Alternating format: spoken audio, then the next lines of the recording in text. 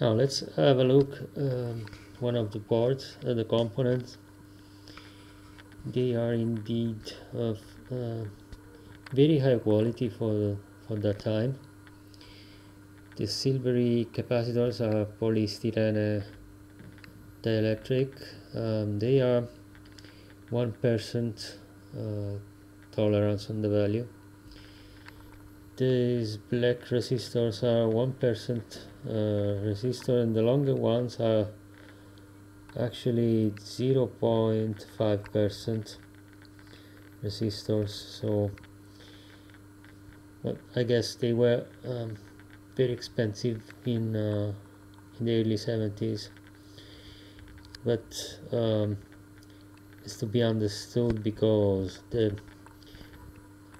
transmit and receive signals on these modems are not derived from a crystal oscillator, and so precision of the components is really important in this kind of circuits, because the tolerances on the frequencies must be very tight, like plus or minus 6 Hz on every tone in the FSK modulation.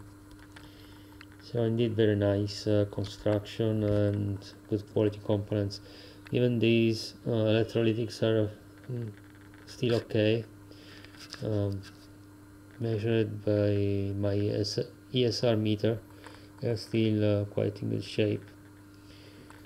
Surely reverse engineering all the schematic is a long process. It took a week worth of evenings, but now I know what the various trimmers do.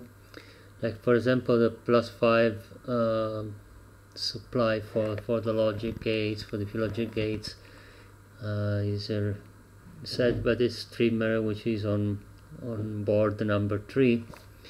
So now I can set up correctly the +5.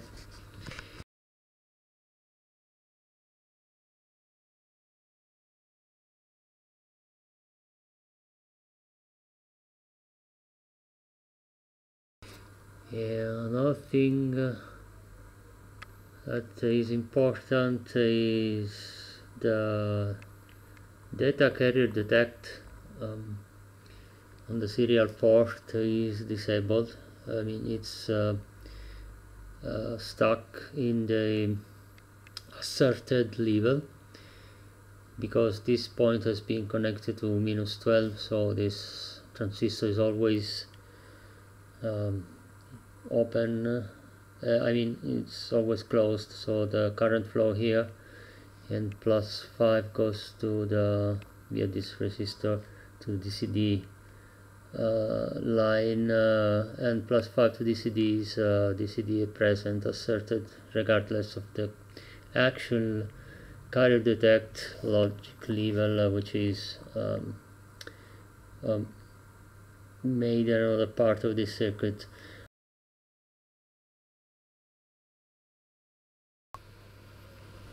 Okay, I reverted the mode to the DCD line indication. Now the modem is powered on, and data carrier detect is 0, because there is no carrier received, of course. If I power off the modem, you will see clear to send and data set ready signals that will go to 0, because they are, as I just turn it off, okay, they are connected with resistors to one of the power rails.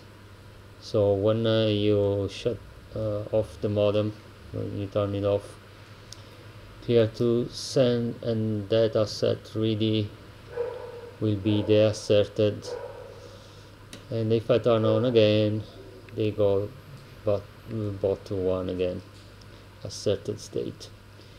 So DCD should work. We'll see when I start to feed signals.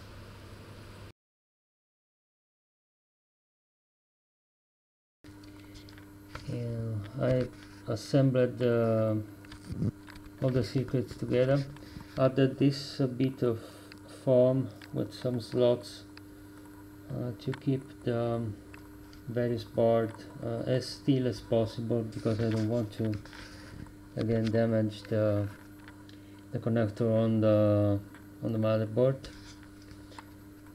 And so it's ready to power on with all the boards.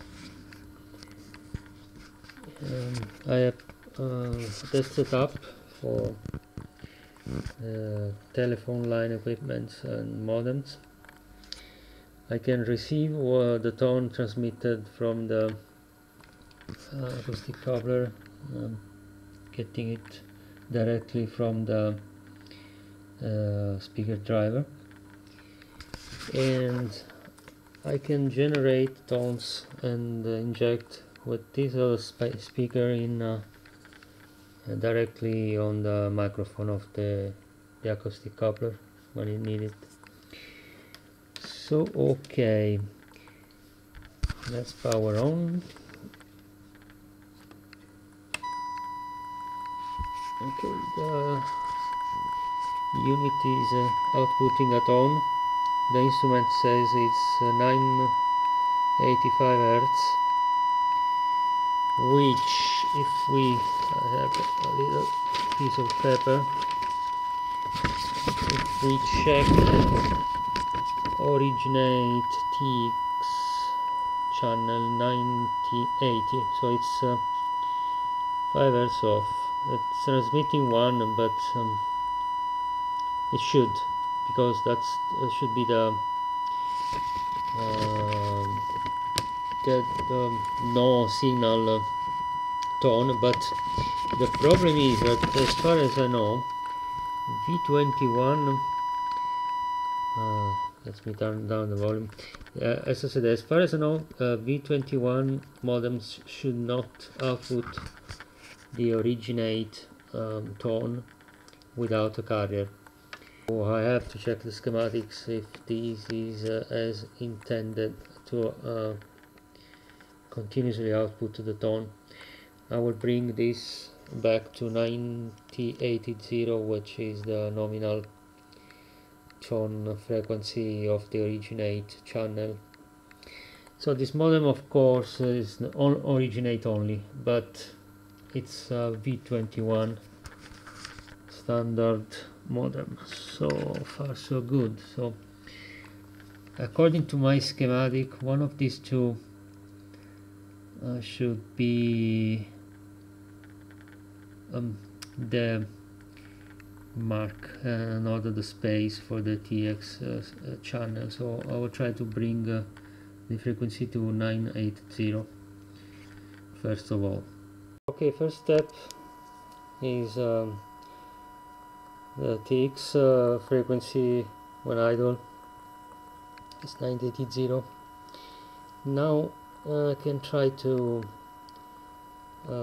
inject some serial signals on the TX pin and see if this changes to the 0 frequency when I transmit at 0. It should be 1180 originate TX channel. And by the way, the trimmer for the one tone was this one, so this one should be the trimmer for the 0 tone. I will discover shortly. So let's make a test on transmitting the other frequency. Okay, so far leaving the TXD data input on the serial port open, or like I did in this case, connecting via a small drop-in resistor to the -12 supply, which is there. Give the 1980 tone which, as we have seen, is the one in the originate channel of the V21 FSK modulation. And minus 12 is correct for 1 on the serial port. So now if I switch this connection to the plus 12, I should get another tone, because it means I'm transmitting at 0 on the serial port. So let's see.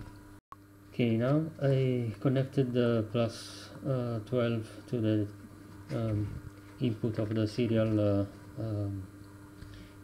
port, and we have 1186 Hertz, which is close enough to 1180. Well, that's my 0. It seems a 6, but it's a 0. So what I have to do, I hope, is to set the other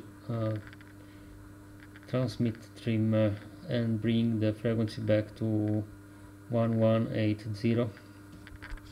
Okay, so far so good. 1180.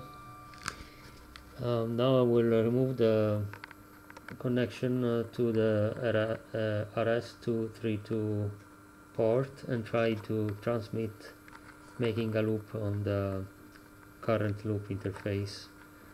It should go on the 0 transmit frequency too.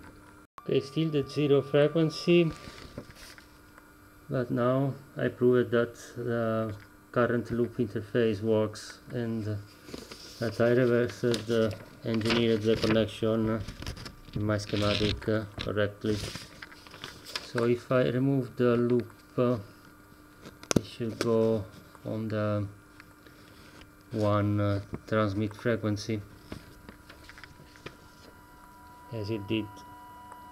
So another concern I had was about the fact that the modem is continuously outputting the originate transmission, while actually the V21 standard should allow the originate modem to transmit once the answering modem has been heard. I mean, the carrier has been from the answering modem has been heard, but this is not designed to do that. I checked my schematic, and this board, the number 4, which contains the oscillators, the 2 transmit oscillators, and line level trimmer, this black one, goes directly on pin 1, where I'm getting the audio, and this pin goes directly with this white coaxial cable inside to directly to the speaker. So there is no way to interrupt the carrier generation, not surely depending on the remote carrier being heard or not. This is continuously transmitting. I hope the answering modem, the modern answering modem, don't get confused when I will try to establish a connection with this acoustic coupler. It is not even easy to make such modification in case, but we'll see when it's time to make the actual test with another modem. Now the TX part looks quite working well. Now let's go to the receive part.